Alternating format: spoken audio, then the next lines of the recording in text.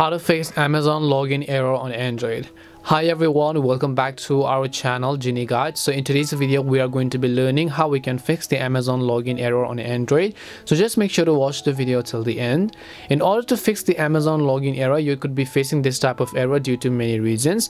In that case, what you can try to do is first of all go ahead and then make sure you have updated the Amazon app to the latest version. And after you've updated it, if it still doesn't solve your problem, then go ahead and then long press on the Amazon app icon, then tap on the I button here.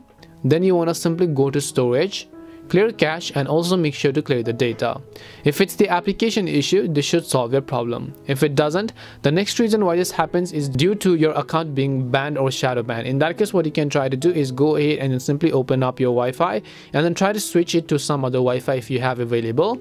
Or else what you can try to do is simply try to switch to mobile data. In this case, when you switch to mobile data, that should also solve your problem.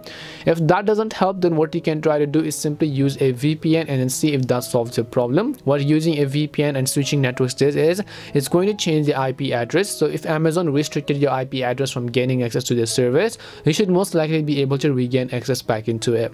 Last but not the least, the reason why this happens is if you have an incorrect password or credentials. So in order to fix that, go ahead and then simply launch the Amazon shopping application and then check whether or not your details are actually correct. So go ahead and first of all choose your country, your language, and then go to the login page over here and then see if your details are correct. If not, then you can just tap on the option called need help, forgot password, or everything else in order to log into your account respectively.